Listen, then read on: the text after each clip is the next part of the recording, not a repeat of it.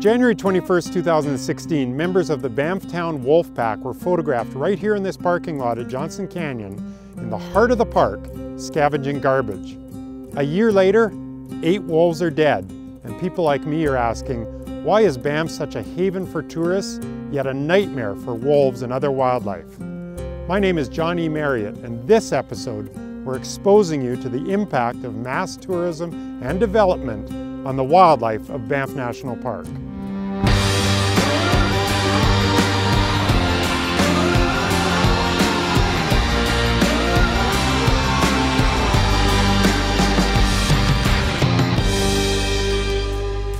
Banff National Park.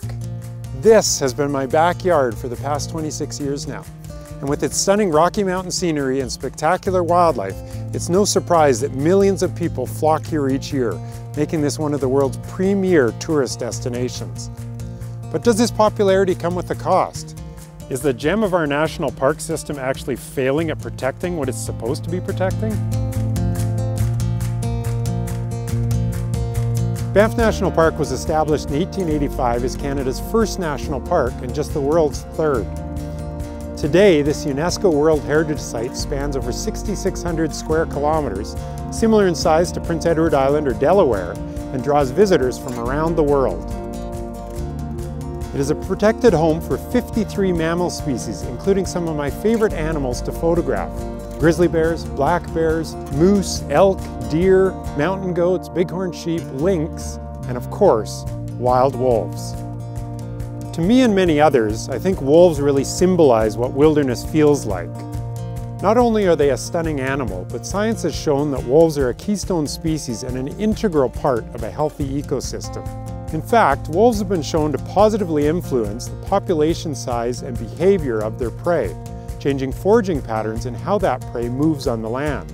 And there's no better example of the positive role that wolves can play in an ecosystem than the case study of Yellowstone National Park, where wolves were recently successfully reintroduced. I saw the first wolf of my life in Banff in the spring of 1991, just off the Trans-Canada Highway right here at Castle Mountain. I remember watching the wolf across the river here, and all of a sudden being just blown away to see this cow elk come bursting out of the bush with another wolf hot on its heels.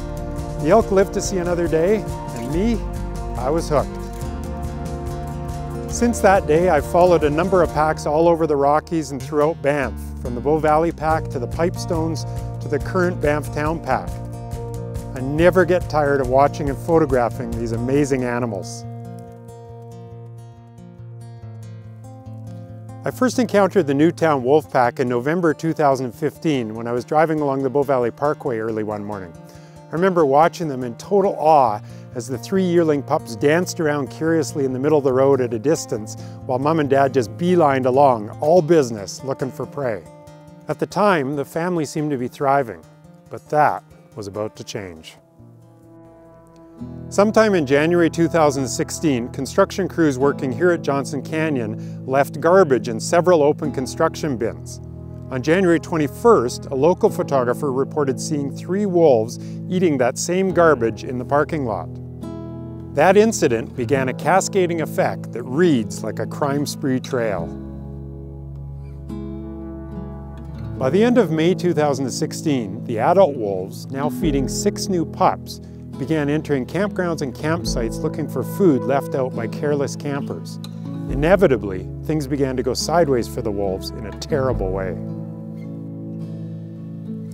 The events culminated that spring and summer with the deaths of Kootenai, the alpha female, and Scout, one of her yearling pups, both shot and killed by Parks Canada officials that agonized over having to make the decision. Through no fault of their own, the wolves had become food conditioned and were considered a risk to visitor safety. There really was no other option left but to destroy them. Within weeks, the pups began dying too. 4 of them were killed on the Canadian Pacific Railway tracks in the span of a month. And the final 2 pups? Well, they just disappeared into the chaos, never to be seen again.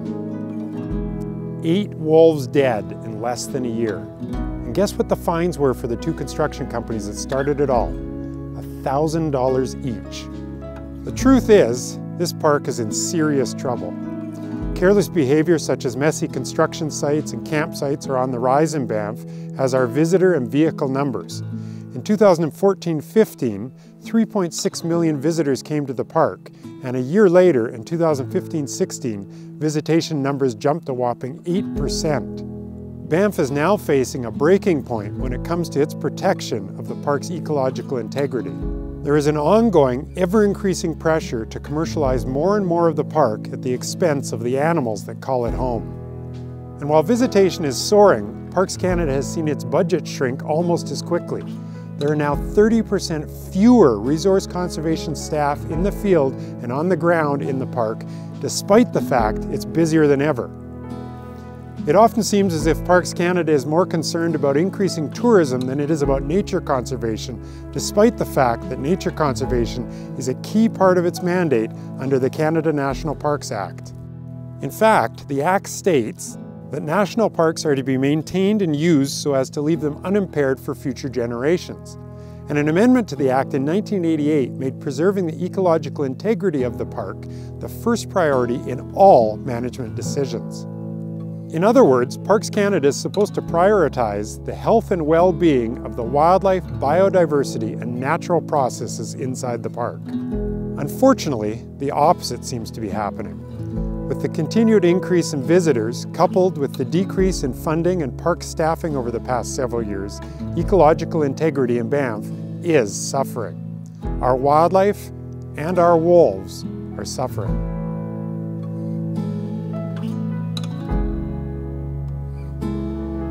With more visitors comes more vehicles, a lot more. In fact, last year the park had almost 4 million visitors, and the majority of them came in by private vehicle. What that means is that the park highways have become ribbons of death, mitigated in recent years, thankfully, by the construction of a wildlife fence along the Trans-Canada Highway between Banff's borders.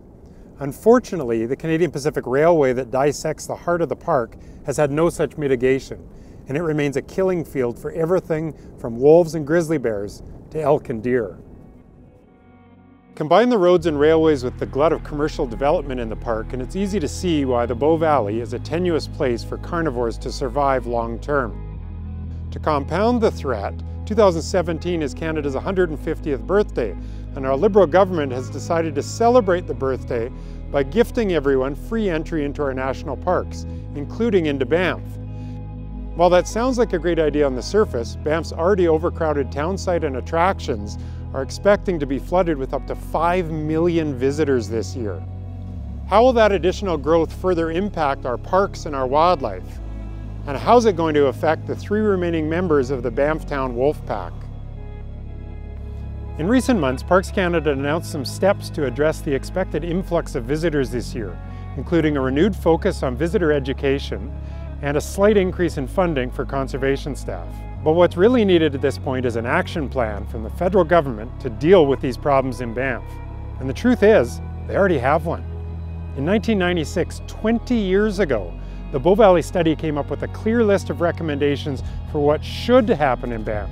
Yet the various federal governments over the years have simply ignored most of those recommendations. The federal government needs to revisit that study and dramatically increase funding going back into conservation. Everyone should be able to visit our magnificent national parks and enjoy our wildlife like wolves. But for that to continue to happen, we need to ensure that our parks are protected now and for future generations. In early April, the Banfftown wolf family unfortunately suffered another tragedy. 2-year-old Anik, a black male wolf, dispersed out of the park and was shot and killed by a trophy hunter after leaving his father and sister. His sister's now wandering the Bow Valley on her own, but thankfully it's not all bad news regarding this wolf family. Much to everyone's surprise, the alpha male, the father, Rusty, is believed to be denning with an unknown wolf or wolves just south of the town of Banff. What will these wolf pups face in Banff? Only time will tell. If you're concerned with the well-being of Banff's wolves and other wildlife and the increase in visitation and development in the park, please take action by clicking the link at the end of this episode or visit exposedwithjohnemarriott.com.